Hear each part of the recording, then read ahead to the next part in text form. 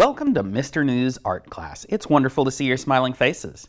Over the last 2 lessons, we've learned about basic, simple lines and shapes and how to put them together in patterns and how to make those patterns a little bit more interesting by changing things up a little as we go. Today, we're going to keep talking about all those same concepts of lines, shapes, and patterns, and we're going to make a beautiful caterpillar today. We're also going to talk about a new word, background. We hinted at this a little bit in the last lesson, but we're really going to dive into that word today. Background.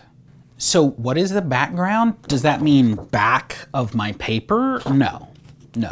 Background means what's above, what's below, what's to the sides. We don't want a big empty nothing, do we? In Leonardo da Vinci's Last Supper, the background is a wall with a window and the landscape that we see through the window. In Monet's Woman with a Parasol, the background is the blue sky and the green grass. When we make our caterpillar drawings today, we need to make sure that they also have a background. We're going to be creating a caterpillar drawing, and there are a lot of parts of this picture that are going to have patterns or repetition in them. We talked about patterns in our last lesson, so you should already know what that means. What does a pattern mean again? Ah, that's right. A pattern is anytime something repeats. A pattern is anytime something repeats. A pattern is anytime something repeats. We're going to use patterns to decorate our caterpillars, but we haven't drawn our caterpillars yet. Let's do that first. So, first things first, we got to draw the caterpillar. What you're not going to do, you don't want to just draw a long, wiggly, wormy shape with a face on it and antennas on it, because this A doesn't look very much like a caterpillar, and B, there's no repetition to it. So when we actually look at a caterpillar in real life, we see little sections that are kind of stuck together. So we're going to draw that as circles.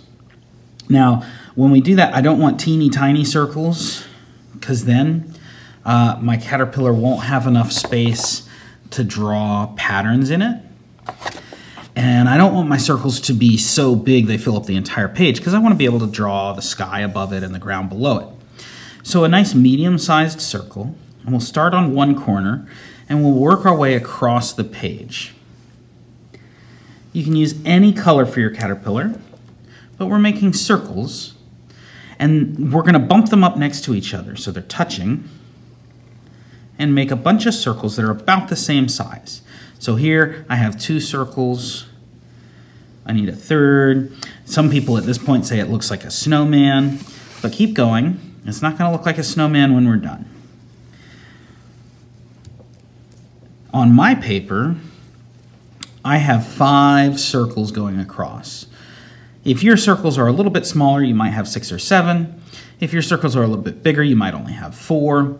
But this is a great start. Notice how it fills the bottom of the page. There's a little bit of space underneath it and a whole lot of space up above it.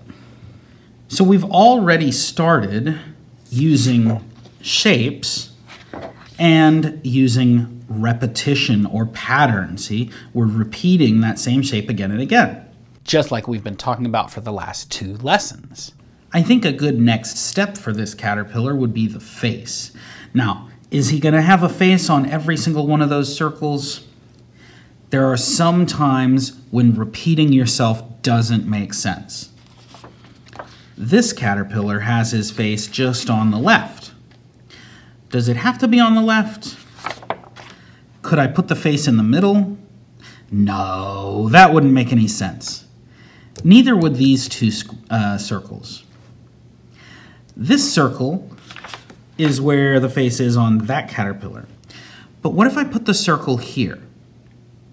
I know some of you might be thinking, no, that's his backside. We don't want to put a face on his backside. But wait, watch this. I'm going to draw 2 circles with dots in them. Those are his eyes. I'm going to give him a cute little round nose and a happy smile. And I'm going to give him 2 antennas with little spirals at the top. And since I drew the face on this side, his back end is over here. So you could have a caterpillar with the face on the left, where it looks like he's walking to the left. Walk this way! Or you could have the face on the right, where it looks like he's walking to the right. Walk this way! Either way is great. The next step is to draw the feet. Here we're going to be doing some repetition again, aren't we?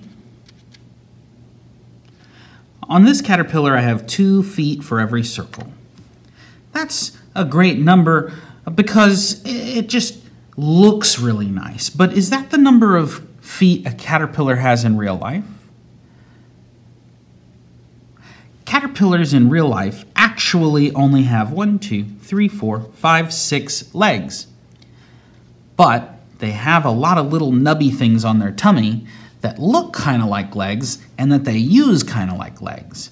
But only 6 of them are actual feet. Does that mean we have to only draw 6 feet on our caterpillar? No. We can draw as many as we want.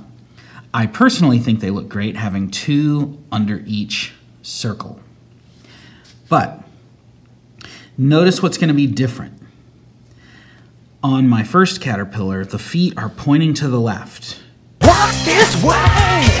Like a backwards letter L. Because my caterpillar's face is on that side.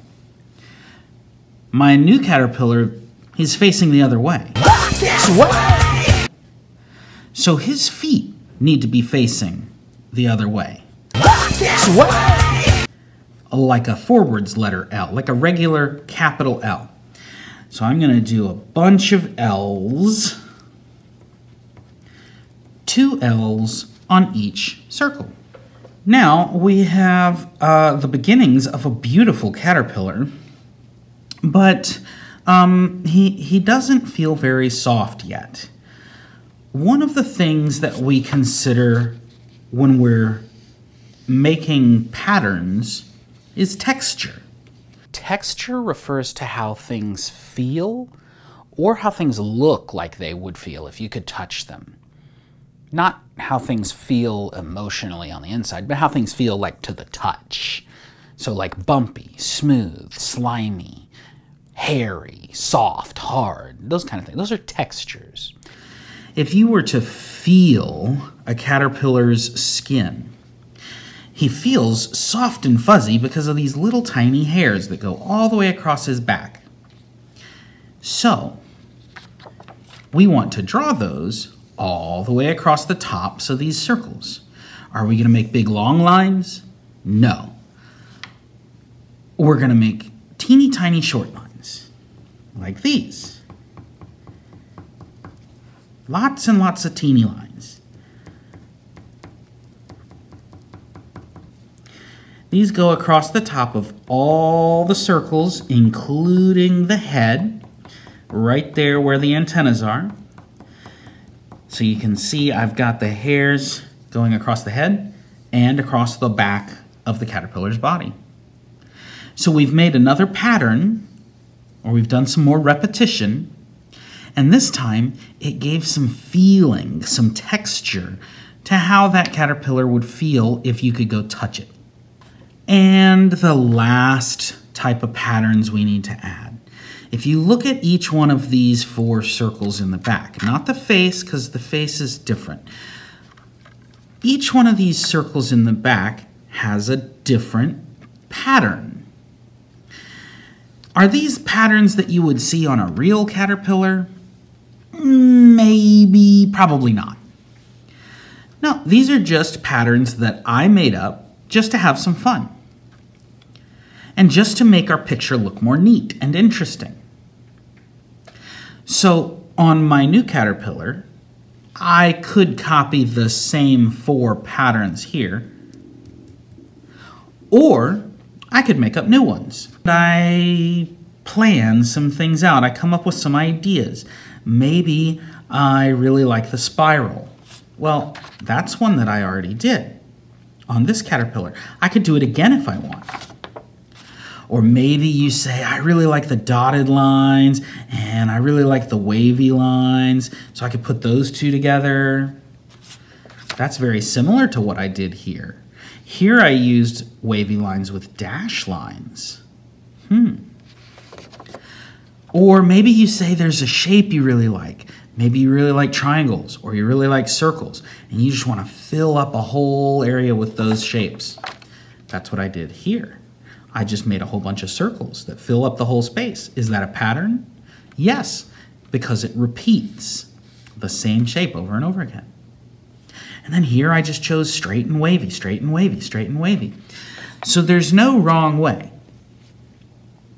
I think one thing that might be really fun is to do a bunch of circles, but do it a different way from this. Instead of having them in rows next to each other, I'm going to have a circle with a circle inside of it, and a circle inside of it, and a circle inside of it. Maybe for my next pattern, I want to do a triangle line with a straight line, and a triangle line with a straight line, and a triangle line. And I guess there's a little bit of room up at the top for another straight line. Maybe for my next pattern, I want to just use one kind of line, just wavy lines. But instead of having, alternating back and forth between two different kinds of lines, I'll let the spaces between the lines be part of my pattern. So I could have two wavy lines really close together, and then a space, an empty space, and then two wavy lines really close together, and then an empty space, and then two wavy lines really close together, and then an empty space. This is the part where a lot of people start to say that these circles are starting to look kind of like Easter eggs. Yeah, they kind of do. Isn't that fun? And I've got one more circle. I need one more pattern. These two patterns both go horizontal. This one goes in circles. Maybe I want a pattern that goes vertical or up and down. Maybe over here, I'll do a zigzag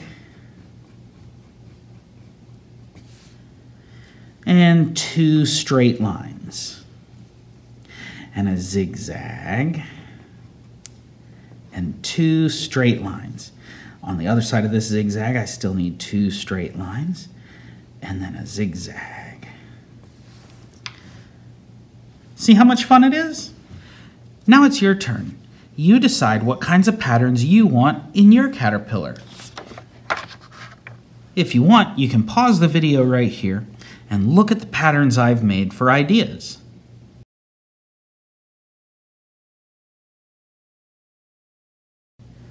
After you have finished your caterpillar, we have to look at the whole rest of the page. I may be done with my caterpillar, but I haven't drawn the ground underneath him or the sky up above him. Right now, he's walking in a big white nothing. Now it's time to start thinking about the background. What will the rest of the picture around your caterpillar look like? Before I show you some examples of what might be on the ground or what might be in the sky, why don't you pause the video and take a moment to think about what you might put in the sky or on the ground.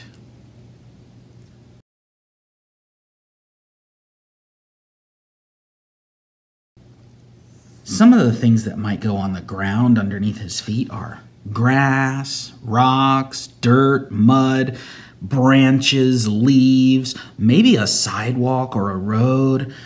Some of the things that might go in the sky are the sun, clouds, rain, birds, bees, butterflies, or anything that might fly in the sky like Superman. Or we haven't talked about a nighttime idea. It could be a moon and some stars. If you take a look at my finished example here, you see that I kind of stopped focusing on patterns. I did repeat these lines across the bottom for grass. But when I got to the sky, I just made a sun and a cloud and a butterfly. That's not really a pattern. That's nothing being repeated. It's just a bunch of different things. Now, there's nothing wrong with that, but because we have been focusing on pattern and repetition for the entire project here, perhaps it makes more sense to do something like this. Notice that the grass is lines that repeat, vertical lines going across. Notice that the sky is full of repeating stars.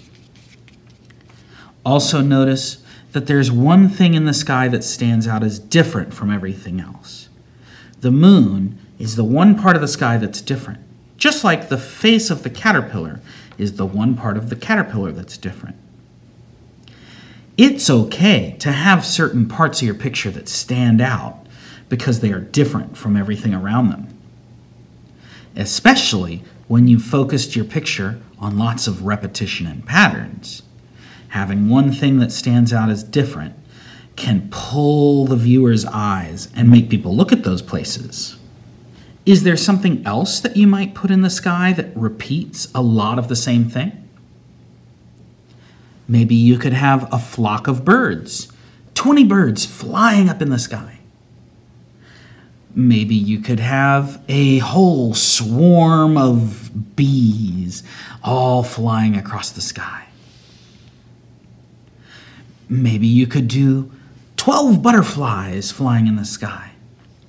I really do like the way that butterflies work with this picture, just because we all know that, caterpillars and butterflies are the same thing, right? Caterpillars turn into butterflies, don't they? So I think butterflies fit with this project really well. But I also think stars, anything that gets repeated across the sky, to me that just seems like a better idea. So now it's your turn. You've got some ideas for what might be in the sky and for what might be on the ground. You figure out what you want, and when you're done drawing those things with crayons,